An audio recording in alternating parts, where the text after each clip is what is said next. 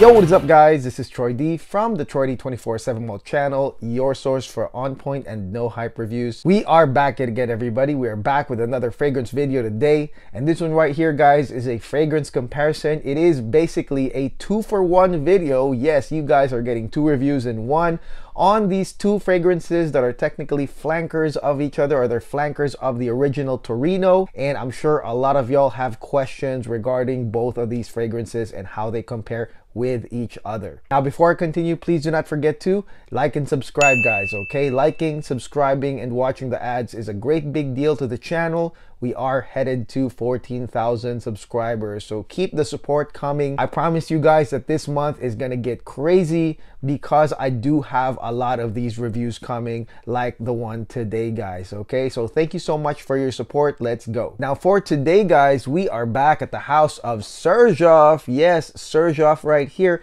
And as you can tell, this is their sample set, which is to me one of the coolest things that the house of Xerjoff has done, because they're really putting everything to the test. Every single fragrance, from the grabbers to the upscale grabbers, even the real expensive ones, you guys can try at a flat price. It's a flat rate, 25 euros.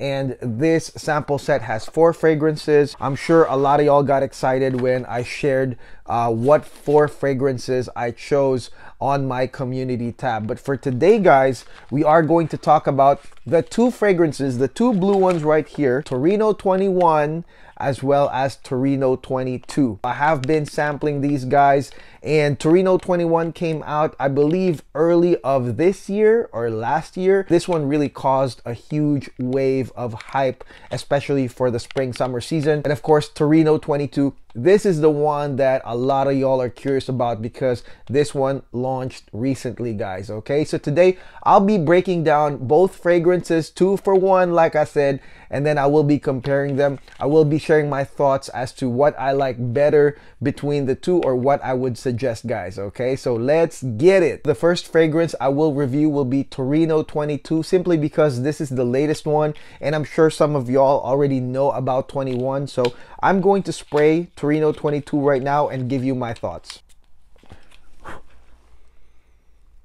Okay guys, now let's talk about Xerjoff's Torino 22 first, shall we? Now Torino 22 was a fragrance made specifically for a special sporting event, and that's the Nitto ATP Finals. ATP Finals, this is a tennis event, and I'm assuming Xerjoff was like a big sponsor of that, so they made this fragrance to kind of commemorate the finals of the ATP. Now let me tell you this guys, that if you guys are into the ATP series, or you're into tennis, you're a tennis player, and you're thinking that this fragrance could possibly be like a tennis themed fragrance, that this fragrance has anything to do with tennis or the ATP, let me tell you guys honestly that this does not, okay? This is not really about tennis. This fragrance has nothing to do with tennis whatsoever, but it is a special fragrance that does commemorate the event. So I just want to throw that out there because if a lot of y'all were looking at all the literature and the photos of this fragrance with the tennis backdrop, you guys might be thinking it's like a tennis inspired, tennis based fragrance. I assure you it is not. Now what this is though is a very interesting fragrance that does have an interesting mix of notes guys, and I will go from opening to mid because that's pretty much the most prominent part of this fragrance. You are going to get bergamot, saffron, eucalyptus, those are the notes in the opening part, and then headed into the mid, you're gonna get mate, which is used in tea, clary sage, as well as gaiac wood guys, okay? So as you can tell just on paper, it's a very, very interesting mix guys. Now for me, when I sprayed this fragrance, okay, my overall feel was like, okay, I am getting the properties that are meditative, that are calming and relaxing, very reminiscent of the last Initio that I did, which was Paragon. I did a review on that, but the difference was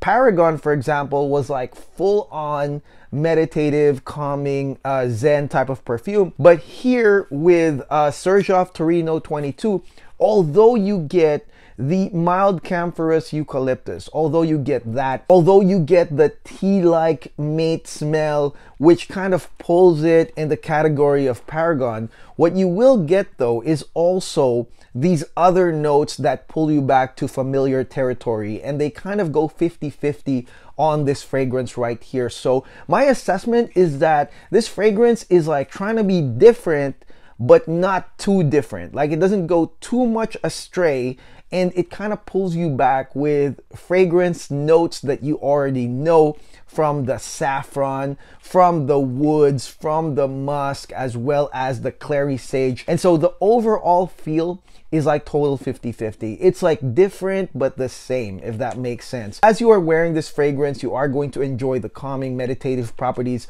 of the eucalyptus. You are going to enjoy the mate tea-like smell right here, but at the same time you get to enjoy kind of like that 50-50 distribution. So as you are smelling that, you're also enjoying that sweet warm spicy saffron smell, as well as that aromatic clary sage that kind of pulls it back into kind of like cologne, familiar cologne territory, guys, even if those other notes are there, guys. Okay, so that's the ultimate feel I get with 22.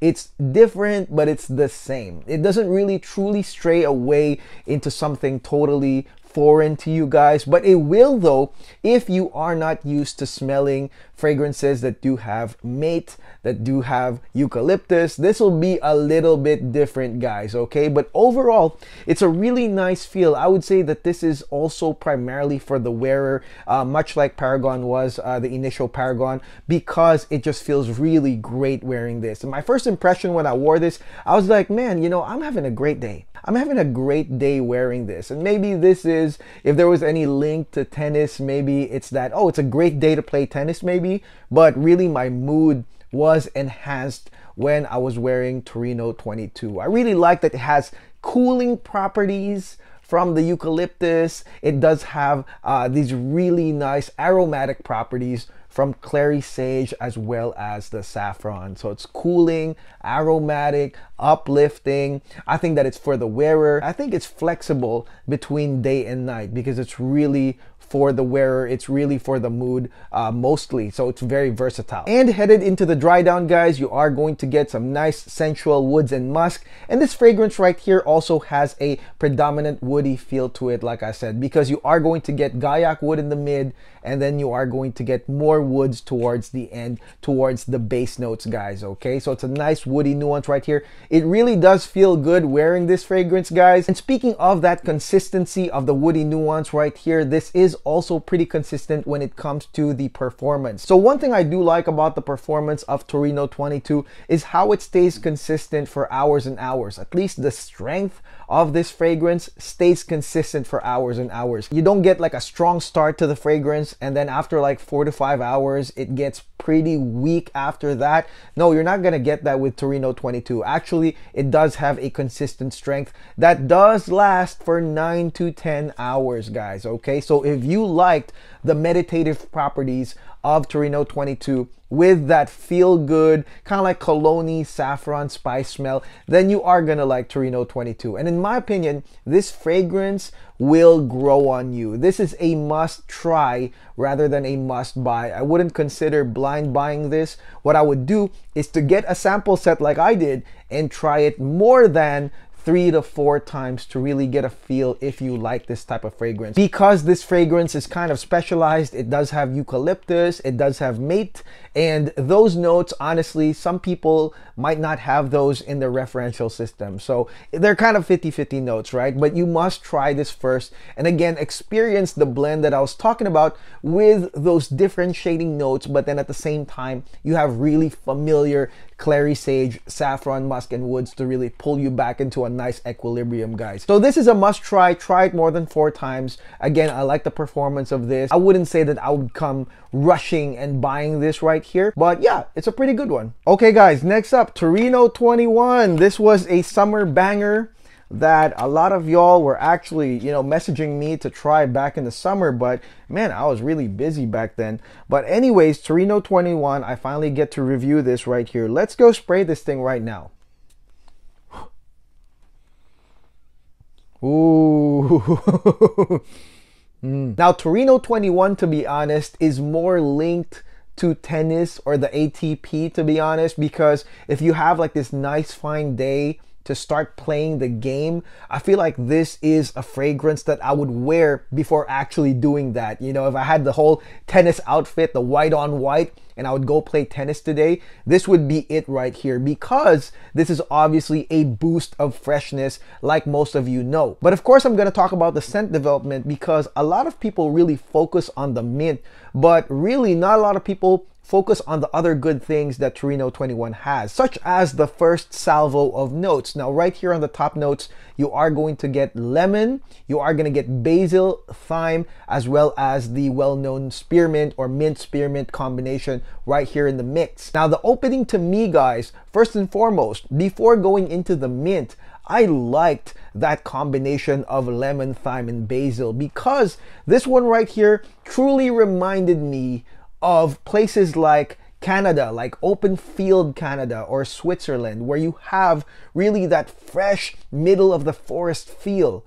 And you are gonna get that basically with the herbaceous thyme, with the aromatic basil. It does feel both fresh, spicy, but at the same time, you've got this cool air, foresty feel that is, again, really nice, uplifting. It feels great wearing it. And that's what I get initially with Torino 21 with the lemon. This one lasts, I would say, a prominent 30 to 40 minutes before the mint even comes in, guys. Okay, so for me, I was already quite satisfied with that first part. But then, of course, the note of mint did come in within like 30 to 40 minutes, guys. And it's a lovely spearmint smell.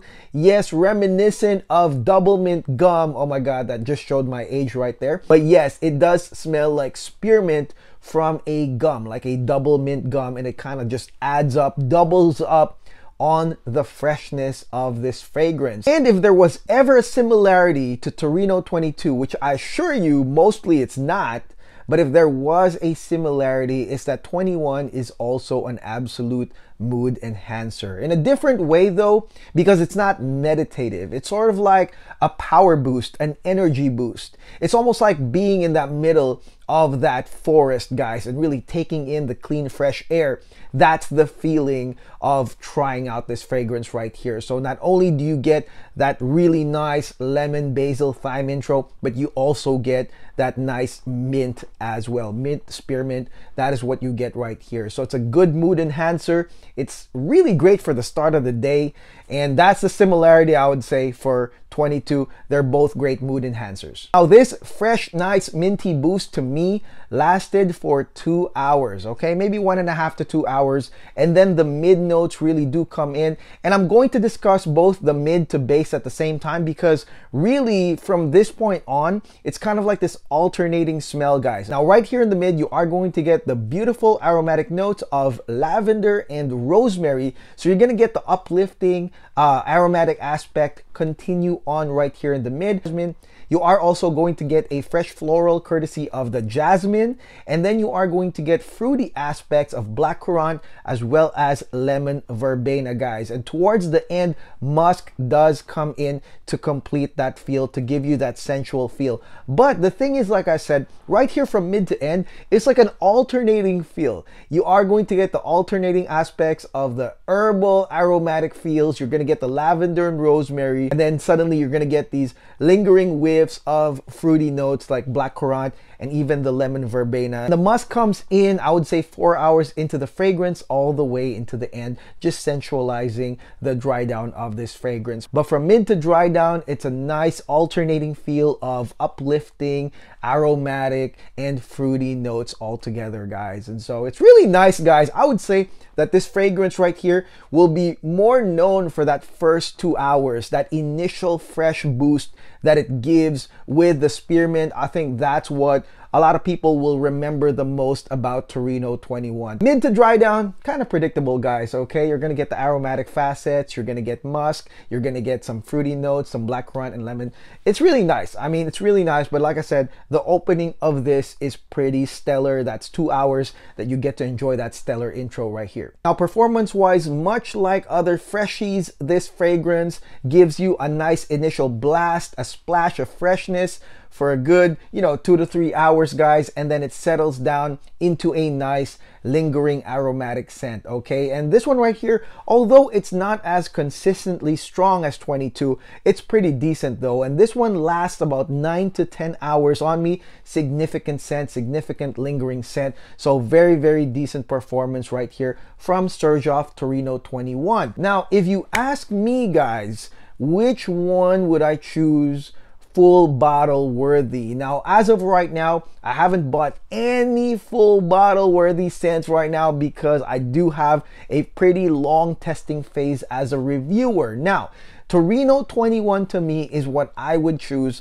as the more full bottle worthy fragrance, and the reason for that is because if we look at how many sprays are in a bottle, I would rather have 100+ sprays of a sure shot thing that I can easily refer to, that I can easily grab, versus like 40 to 50 sprays of like a 50-50 fragrance, a fragrance that maybe I'll use today or not. But when it comes to like freshness, work, or even playing tennis, I feel like Torino 21 is the full bottle one. But that doesn't mean that 22 isn't a full bottle worthy fragrance. It's just a grower. You have to test it and see how it grows on you. Now, if you like fragrances like Initial Paragon, then this one is a good one right here. And I would say that this one has a better balance versus Paragon of having these meditative eucalyptus mate fragrance notes, and then at the same time there's still that balance with the things that you guys already know. So I would say compared to Paragon, I like Torino 22 a lot better. So that's the thing I would say. For me, full bottle worthy for me would be 21 though. And I really do like that fragrance. It is something that I would buy for the next spring summer season. And the only reason I'm not rushing to buy Torino 21 is that this fragrance unfortunately does resemble one of my full bottle fragrances already, and that is Pure Distance I Notice. Yes, I Notice. I did review that already, and if you look at the notes, they're pretty similar in a way. There's like mint, there's citrus, there's aromatic notes. Same with A Notice. And so because of A Notice,